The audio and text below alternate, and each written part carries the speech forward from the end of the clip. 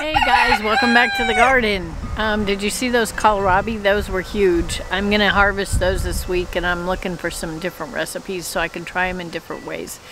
I do remember eating those raw as a kid and liking them. They kind of have a cabbagey taste, but those turned out really good this year. So anyway, today's video is going to be on pruning your tomatoes. This is one of the most important things that you can learn. And I'm going to focus the camera down here so I can show you how to prune a tomato. I've actually let this tomato get pretty big and out of control, so I could show you a little bit more about it. So I'm going to focus the camera down here, and we are going to trim this tomato. I have several to do, but this one was the one I decided to use for my video because it's a good one to make an example of. So, all right, let's move the camera. All right, so we're gonna retake this. I actually made this video the other day and showed you how to prune a tomato, and I ended up, when I looked at it, I was in front of the camera. So we're gonna do it again. Okay, to prune the suckers off of your tomato, we're gonna go to where a limb comes out, a main limb, and then you'll see something come out at a 45-degree angle. And that is the sucker that you want to take off so that you can prune this up and get it on a fence. We also want to cut off any lower leaves that are going to hang down in the soil, because we're going to put this up on a fence and it'll just keep on growing taller. And hopefully I'm not in front of my tomato this time. All right, let's prune all these away. You always want to throw the dead limbs away. Get them away from there. Okay, see this little guy? And I call this the armpit. And we want to cut him out of that. See how he's growing out here? We're going to take him off. That's a sucker. Actually, this big one right here, you'll see looks like a main head, and this is the main head of your tomato, and this is the where it grows from. This was a sucker as well. And when they get really big, it's more dangerous to cut them off, but I'm going to cut that off now. You could actually put that in water and root it and make a whole new tomato plant, but I got so many tomato plants, I'm not going to do that.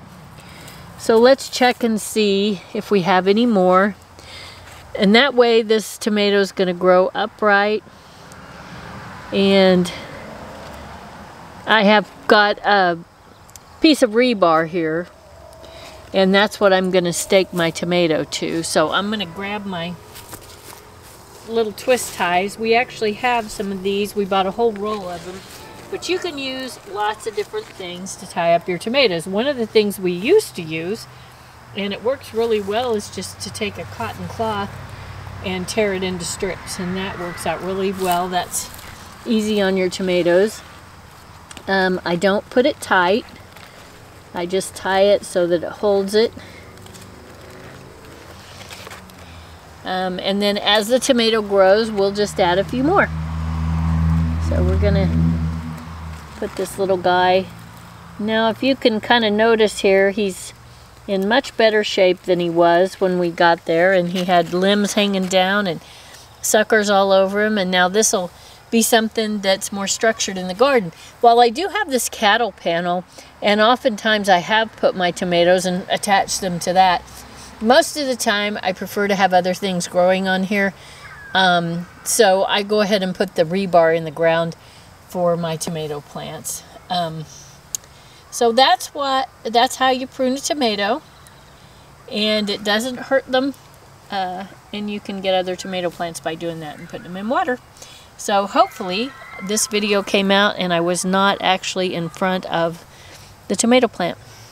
Thanks for joining me. Alright, so I came up here on the patio so I could take one of these that I planted and show you up close how to prune this. Now this looks pathetic actually if you didn't know, but this tomato can turn out to be a great tomato plant. So what we're going to do is we're going to prune this up. These are desperate to be planted. They've grown taller than they need to, but we're going to plant it really deep. So I'm going to show you, we're going to cut off the bottom limbs, prune it up, make nice neat cuts so that it doesn't open it up to any disease. I have a broken leaf here, so we're going to cut that off. And then when I was showing you that sometimes, see how there's 2 heads on this. Now this tomato is going to go both of these directions. Sometimes you can have up to 4 on there, but we don't want that. So we're going to take off. We're going to figure out which one seems like the main one, which I think it's this one. And then we're going to cut this other one off. Now, had the main head broken off, you could have just let this one grow and it would take over leading the plant. But let's cut that one off. And now we have this lovely little tomato. If we bury it deep, we're going to bury it to about, up to here. Because remember I told you in previous videos that all those little hairs turn into roots. And a lot of people are talking about laying their tomato on the side. The reason that I don't like to do that is, there's a couple of reasons. But one is, when you lay it on the side, then your leaves are going to be close to the ground, which is where the bugs are that want to eat them. And it's putting it close to the ground. Oh look, there's another little guy in there I can clip off. He's trying to grow right out of that armpit. Let's get rid of him. But anyway, most tomato diseases come out of the soil. We don't want that. So I don't want to lay my tomatoes down to plant them. Plus another, and this was my husband's reasoning, which I think it's very good reasoning, is let's say that we plant him up to here and we get some rain and the rain goes down in the soil to here, but then it dries out. And this is what we've always done. In our big garden, we only watered once last year, so but you've got all this way that it's down in the ground that it can draw moisture from. So you can see this one needs planted. This is a dark galaxy tomato. So it gives you more options for drawing moisture out of your soil. If you had watered it really good before, let's say, but the surface was starting to dry out, your roots are going to go deep and they're going to draw moisture deep out of the soil.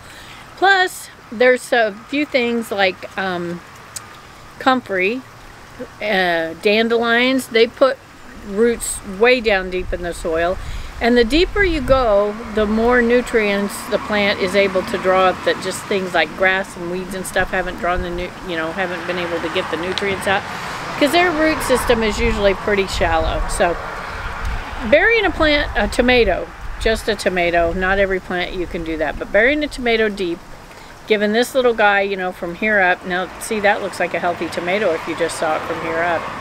So that actually works out really well for us, and we don't have to water so much. So anyway, learning how to prune your tomatoes is a very important part of gardening. So I hope that you go out and check your tomatoes, check their little armpits, be sure there's no little shoots coming out of there. And if you found this helpful, please like, subscribe, and share. Share this with your friends.